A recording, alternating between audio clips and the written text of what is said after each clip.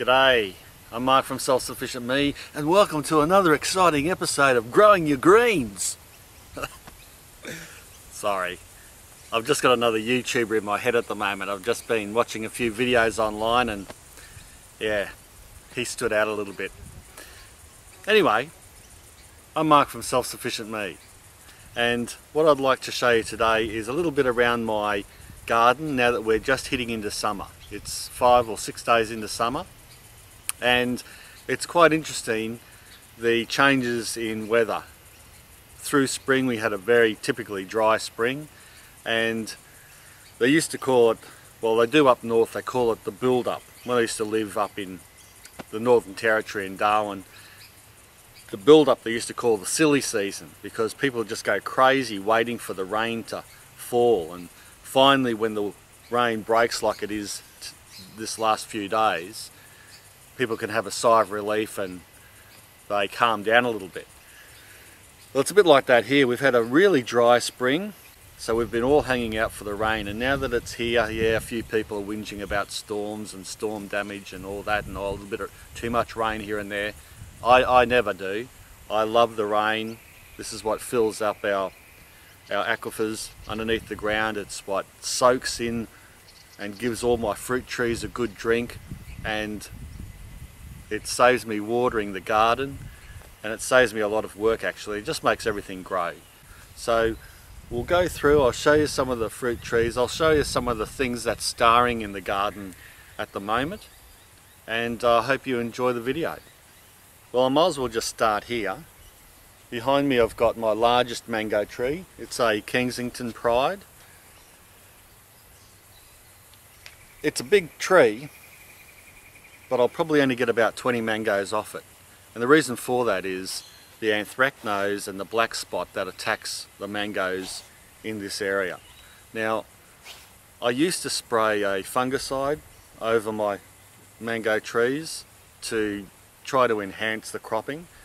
These days I've gone away from that, and what I've done is planted about 10 or 12 mango trees, and I've tried to select varieties that aren't as susceptible naturally to anthracnose and black spot and other fungal type diseases. I still want them to taste good, so I have selected varieties that are good to eat, but just different varieties so that I can sort of have some insurance. And I'm just fed up with spraying even fungicides on plants. I don't use pesticides in my garden, and I don't think fungicides are helpful either, if you can help it. So I do grow a lot of trees so that when I do lose half a crop of mangoes due to some type of fungal disease, I've still got quite a lot of mangoes to harvest anyway.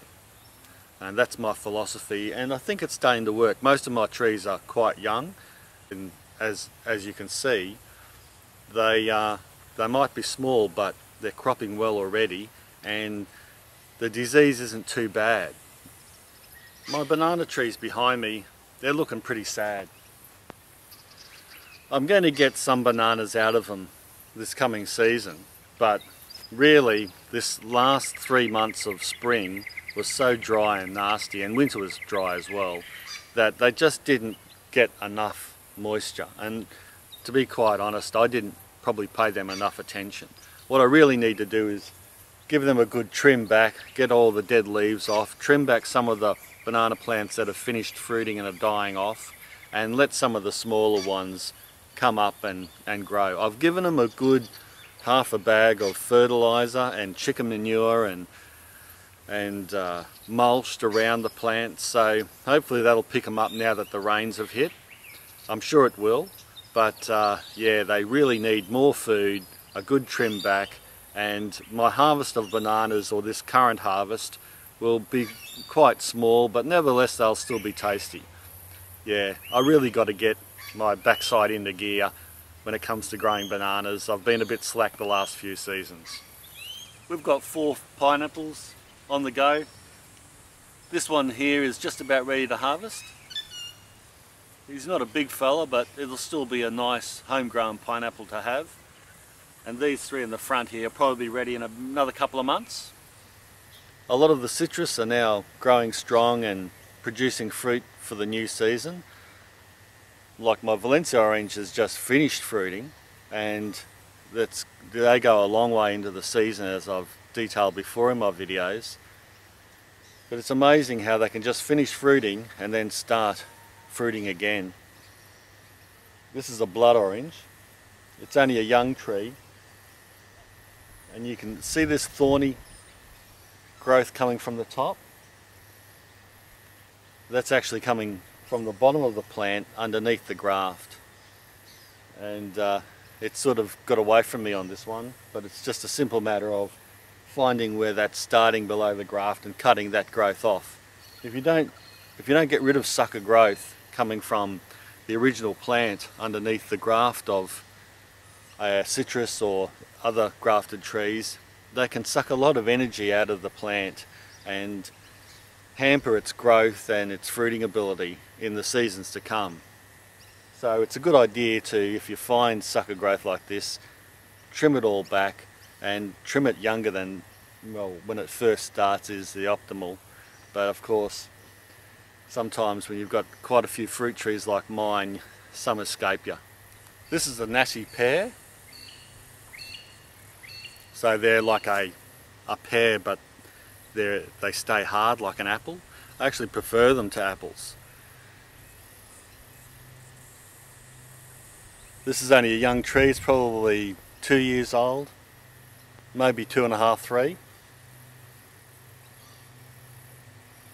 It's got about 15 fruit on it, and yeah, it's growing well. They have a beautiful foliage, these Nashi pears, or pear trees in general. Deciduous. About 18 months ago I planted a couple of fig trees. This one's the oldest out of the two. It's doing pretty well. It'll probably get about 5 or 6 fruit out of it. But we'll see how that develops. One of my newest plantings is this custard apple. It's called a Tropic Sun. Now, it's supposed to be a new variety bred by the Australian Custard Apple Association, so it's got to be good. Well, our grapes are ready to be harvested. The kids and I have been eating them. They're relatively small, but they taste fantastic.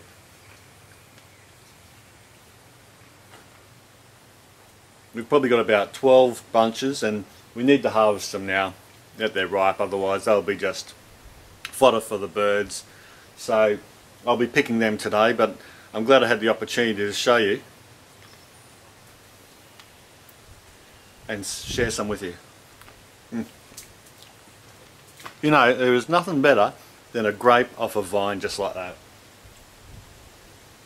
that. No preservatives, no pesticides, no chemicals. That's incredible. Behind me here is a Guildford plum. It goes yellow as it's ripening. It goes from green to yellow, then it goes to red. I've got it with there's a cockatoo. They make a racket. I've got it with a fruit saver net over the top because the fruit fly loves stone fruit. This tree is a big producer. It's only probably 3 years old, maybe less than that. And we've got about 30 or 40 fruit on it. I'm hoping that what's set now will actually ripen and plump up. Behind me here is my pecan tree. I've got one fairly mature one, about 5 years old, that's started to produce nuts for the first time, and another smaller variety that is about 12 months to 18 months old. It's going to help pollinate the other tree because they're an A and a B variety, but they are both still self-fertiles, but it does help to have different pecan varieties in the one area. I love the pecan because the foliage is beautiful. I mean, when you mow around it, The foliage touches you, it's really nice and soft. They're a great looking tree. They have a really short growing season, so they really power on when they start, usually in mid-spring when they start to get their leaves. They power on, they power through summer, they love lots of water. And then they go into dormancy and they stay dormant for a long time. So they're quite a unique tree, and I'm looking forward to getting our first nuts. This is one of my apple trees, as you would have seen if you saw my apple bird netting video demonstration. It's dropped a lot of its fruit. It did have, like I said, about 100 set on it, but now I reckon there probably wouldn't be more than 20. So hopefully it doesn't lose any more. We did have a really dry spring, so the tree probably shed a lot of its apples because of the dryness, but now that we've had some good rain, hopefully it'll keep what it's got on there. The netting, of course, is another fruit fly prevention method. Certain trees really do need protection from fruit flies. Other trees don't. So that's some of the fruit trees done. Now let's get into the vegetable patch. Well, as I've said many times before, when you get into summer here in the subtropics, you really can only grow the smaller type cherry tomatoes. But there's lots of different cherry tomato varieties you can grow. Like this is a honey grape, and it is growing really well. I've got 2 plants in this pot. I like growing in large pots, especially tomatoes, because tomatoes can get all sorts of diseases and pests and build up of pests like nematodes in the ground. And if you grow them in pots, you can change the potting mix or change the tomato plants around or rotate the crops a lot easier. And I've just made this little simple trellis, hoop trellis thing with a bit of irrigation piping up the top, so when the plants grow over and they can flop down and naturally flop over without damaging the stems too much. Here's this magnificent climbing spinach that I planted about a month ago. There were 4 plants up this makeshift wooden teepee. And I have to say, I don't mind it so much. I did say that the leaves are a little bit sort of slimy if you have them fresh, but you know, well, other people in my family really like it, and the taste is quite nice. Here's this thing's starting to flower now, and that's attracting some native bees. But it's certainly, this is right in full sun here. It is got no problem at all growing. It's growing very healthily in quail and chicken manure, and it's a good source of greens when you hit summer in a subtropical climate when other things won't grow. Especially spinach will not grow, or the standard spinach, but this vine is so vigorous you can't run out of greens when you've got one of these guys in your garden. I've still got a bunch of larger Roma type tomatoes. The plants have died back quite severely, but you know, still getting some even though we've hit summer, so I'm happy with that. I've left a few cherry tomatoes that have just come up by themselves, as I usually do, start growing. This bed is overgrown really quickly with weeds. I did have some cucumbers in here that I'm going to let now just die back, and they have died back, but I'm leaving these big cucumbers just sit and ferment for a bit, and then I'll collect the seed. Summer is really punishing my silver beet, but it's still fighting on. Lots of insects have got into it now. Obviously I don't spray my plants, but there are some plants that the insects aren't touching at all in the same bed, like this one. There's this one and this one. Now it's interesting. that all the plants around it should be getting hit by insects, like this one next to it. Insects and caterpillars just killing it off. Yet these ones here are largely untouched, and we've been eating from these two plants, and I'm going to continue to until they really, you know, become unusable. But at the moment they're fighting on, so why not keep using them? I can't believe kale has been going for, I don't know, 9 months. Just amazing. Here I've got a whole bunch of rocket that's gone to seed. Again, it's something fantastic for the bees and other insects. And amongst it I planted a couple of these Thai eggplants that are now starting to flower, and I'll be interested to see what the fruit's like. It's a small Thai eggplant. I've never grown them before. I've got another one on this side. I've harvested all my corn. That was a complete success. This corn all came up by seed, similar to what I've done here. I just chucked some of the bad cob that a caterpillar might have eaten or something. I chucked that into the garden and I dig it in, and I just see corn come up. These were all full corns. They're lovely to eat. I packaged them up and put them in the freezer. I decobbed a lot of them and just kept the kernels. Here behind it is a jack pumpkin. There's 2 or 3 of them, and amongst it I've got these mouse melons. Now this is another interesting crop that I haven't grown before, but it is starting to flower finally. Mine seem to be producing some small little melons now. I'll be interested to see what they taste like. This is a West Indian cucumber, which if you follow my videos you know I love growing it, because it's a cucumber that you can grow when you can't grow other cucumbers. And yeah, you pick them early, the fruit fly don't hit them, and the plant grows nice and vigorously through the heat. Along here I've got some more mouse melons. This bed here is free at the moment. I'm just leaving it rest for a sec. More mouse melon. And yeah, I did take a risk and plant some standard cucumbers. These are a giant Russian here and a small white, and you can see they are growing quite nicely, even though we're getting 40-degree days sometimes here. This rain and overcast weather helps a lot. I'll probably get a quick crop out of them and then they'll perish, I reckon. I've got my turmeric coming up nicely again this season. This fennel here has gone to seed. I'll collect the seeds from that. I've got another row of eggplants coming up here because they do like the warmth.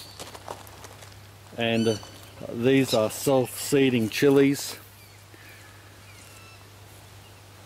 They're going fantastic now the heat is here, and I've got a whole bed of different types of chilies growing, and some self-seeding potatoes that shouldn't really be grown this time of the year, but they've come up on their own, and they will bring, you know, they will create a few potatoes, and in a really off season, which is a great thing.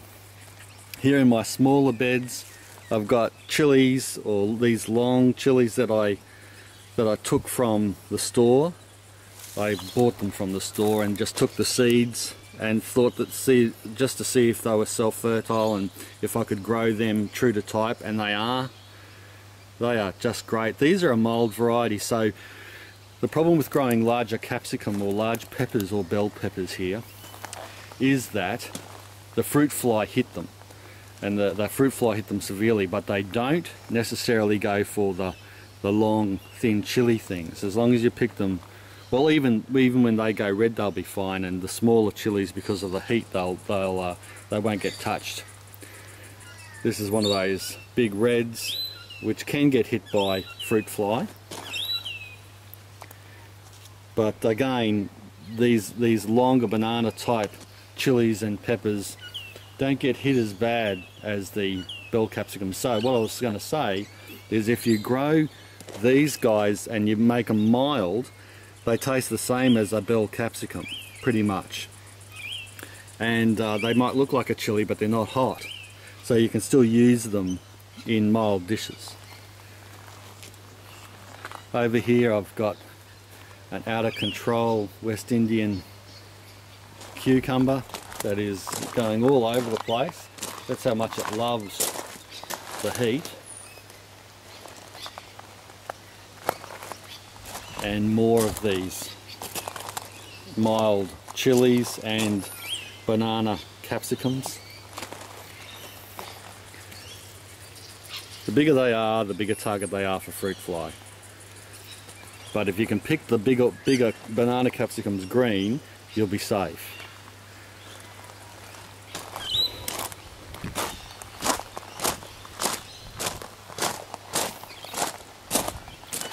Here are my really hot Thai chilies. You can see I've got another big season of these coming up. They're only small, but they're really hot and good for hot sauces. Like if you really like it spicy like I do, they're great to grow. I've got several of them and a couple coming up here. This is my ginger bed and asparagus bed.